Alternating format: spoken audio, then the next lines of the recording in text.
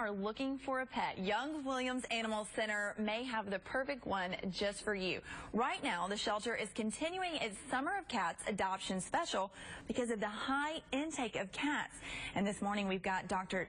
Becky DeBolt, I'm sorry about that, from Young Williams here. And tell us who you've got with you today. I have little Midnight Blue. She's about a 1 or 2 year old little tabby cat with a little bit of calico in her. Yeah. She's been with us since July of the summer.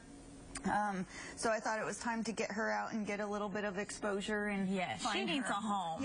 Yeah. She definitely needs a home. So tell her, she seems super sweet. She hasn't even meowed this whole time. She's been really good. She's not sure about the whole ride here, but she's been a great little kitty since we've been here, and just taking it all in. She was dropped off as a stray back in July. Okay, and she has big, beautiful eyes. So you said you guys have a lot of cats right now. We do.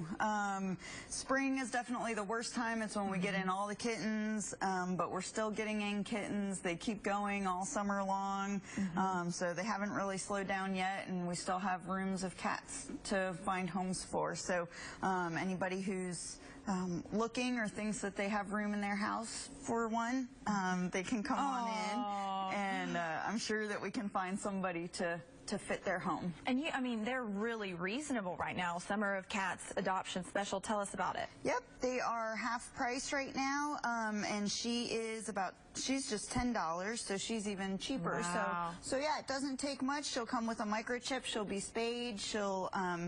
She's had her vaccines. She's been dewormed and everything. So yeah, it's a really good deal. That's great. Yeah. Okay. And then you said fleas is a tough time right now in the fall. Yeah, fleas are still out there. I think people think as soon as we get a little bit of cool weather like this evening or like last night was, we think everything starts dying away, but the ticks and the fleas keep going. So definitely keep up with your flea control and your heartworm prevention for your dogs and cats year-round. You'd be surprised how many mosquitoes still linger. All right. Well, thank you so much, Dr. DeBolt from Young Williams Animal Center. And Young Williams opens today at noon, and it closes at 6. You guys have 2 locations, one on Division Street off Sutherland Avenue, and the other one, of course, is on Kingston Pike in West Knoxville. Thanks so much for joining us.